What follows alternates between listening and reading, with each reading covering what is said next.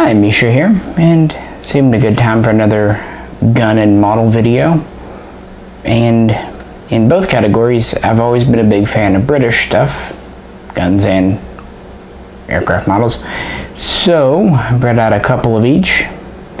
This is just kind of a general overview, just for fun.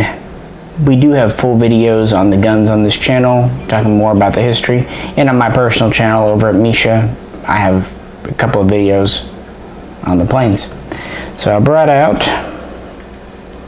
the good old Enfield No.2 Mark I Star, the double action only spurless hammer version in 38-200 or 38 Smith & Wesson, and its kind of counterpart or rival, the Webley Scott Mark IV,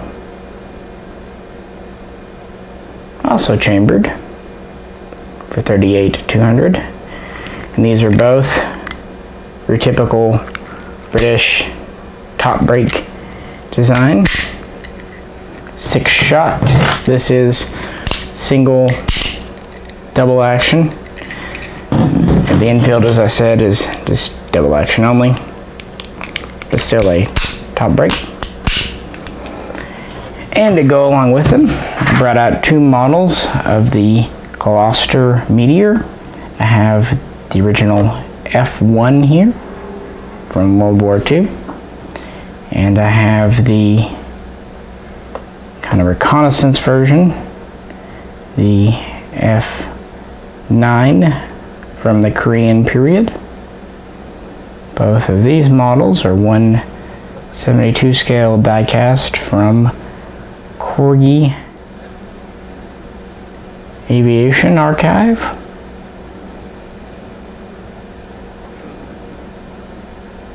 So yeah, the story of the revolvers really begins, well, it's kind of contested. In fact, there was a lawsuit from this company, Webley Scott, about this gun here, the Enfield. This was developed or marketed from a government factory, the Royal Small Arms Factory at Enfield. Now, what happened originally, after World War I, Webley Scott made a 38 version. Prior to that, the revolvers were in 455. The reason they went to 38, they realized this was more of a defensive gun. 38 was easier for novices to shoot accurately. The ammo was lighter recoiling and also lighter to carry, and allowed the guns themselves to be smaller and lighter.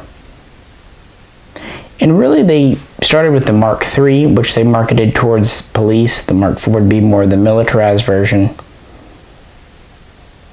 And the military didn't adopt this. Instead, they claimed to come up with the Enfield on their own, and Webley Scott sued them. Eventually, it was basically found that this was more or less developed independently, but later on, some damages were awarded. Long story short, both ended up being service guns, not only in World War II, but Korea. The Enfield, the No.2, was the official standard issue. Originally, the No.2 Mark I would be double action, single action, and with wood grips. Then they would go to the Mark I Star, which would have the DAO trigger and the Bakelite type grips, at least most of them. I picked this for the video because this was often carried more by vehicle drivers, tank crews, and aircraft crews, although not officially. But because Britain needed as many guns as it could get in that war, they ended up adopting the Webley Scott Mark IV as a substitute standard, purchasing basically nearly as many. And even though both guns pretty much went out of production in the 40s, both would serve on well into the 50s, all the way through Korea. And while they would be good old cats, while they would be supplemented by the high power, they would really hang on to their revolvers in one capacity or another until the late 50s. And then, of course, once they adopted the high power, they stuck with it for half a century until finally replacing it with the Glock. But it's interesting that they had a .38 caliber revolver in World War II, a time when most other powers were using automatics, but I guess they felt it served their needs. So very traditional there. But when it came to the fighter here, this was pretty advanced. The Meteor was actually the only operational jet fighter that the Allies had during World War II. As you know, the Germans had the Messerschmitt Me-262, also the HE-162, and America did have the P-80, but it really never was in full service before the end of the war. The Meteor was the brainchild of Sir Whittle, who partnered with Gloster in 1939. They had some kind of concept prototypes and whatnot in 1940 and 41. The first true Meteor prototype was in 1943 when it flew. And then by January of 1944, it was operationally ready and put into full production. First deliveries were to the RAF in May. He's going to keep doing that. And it was first declared combat ready and sent out on its first missions in July of 1944. And its earliest missions were intercepting the Buzz Bomb, the V1, essentially cruise missile. And it had some early victories in August with the V1s. But because this was considered such an important piece of technology, these were kept originally on the home islands there, kind of as airfield defense. As the Allies would march through Europe after D-Day, they would start stationing more and more Meteors. They would first get into Europe in January of 1945, and then be seen in strength in March. While these never really went head-to-head with the Me-262 for various historical reasons, they did shoot down a number of German fighters, even though they came quite late in the war. The the F1, or the F Mark I, if you will, was the first version. It was quickly replaced by the F3, but in any case, it had 4 20mm cannon, top speed about 600 miles per hour. It had 2 jet engines.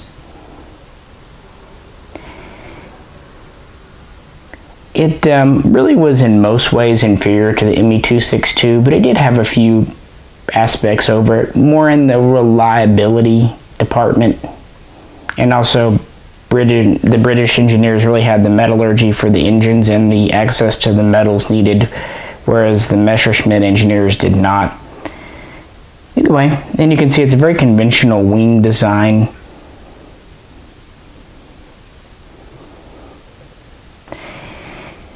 After the war, they would work with the F4, and then they would test the F8, putting it into service in 1949, and the F8 would pretty much be the mainstay of the RAF between that time and 1955, so very much used in the Korean War. It had quite a few improvements, although it was still basically the same plane, as you see with this F9 reconnaissance version here. Mostly due to stability, better speed, and they were able to carry bombs or rockets. But of course, by the Korean War, it was a pretty dated aircraft. Nevertheless, they kept on using it in Britain, much like these revolvers, through the late 50s. They were also quite a popular export to Allied countries. They would produce over 3,900 of these, so not an insignificant number. And it was definitely a great step forward in aviation technology. And really, during that first generation of jets, Britain led the way and America followed. It wouldn't be until the F-86 when America would really go past Britain's technology. A lot of that had to do with politics, how the development had kind of stalled out in that nation. But anyway, I like these diecast models. Corgi does a really good job with their British ones. This is an older one. here. It comes just with wheels permanently down, although they do roll. It does have a pilot. Newer models, and I say newer quite loosely because even these are several years old, have the option of gear up or down and pilot. They're very much metal and pretty accurate. They do F3s and F8s of several stripes.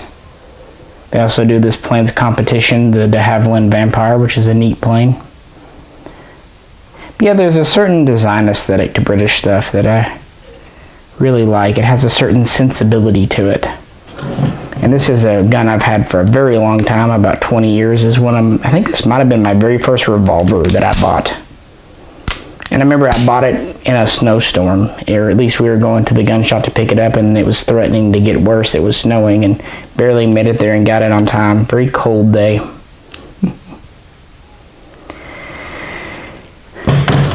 And this one I picked up off a friend about 10 years ago. I've had a few different Mark IVs over the years. It has the war finish, which is kind of neat. But yeah, if you'd like to know more about these, you can check out our Commonwealth playlist. We have a few videos. And if you're interested in aviation or just models, you can check out my channel, my private channel, Misha, where I do have quite a few Commonwealth models over there too.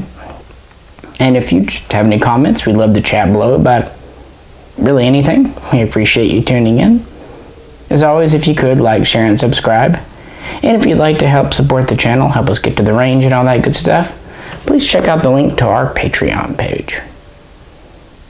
This is Misha, and we will catch you very soon next time.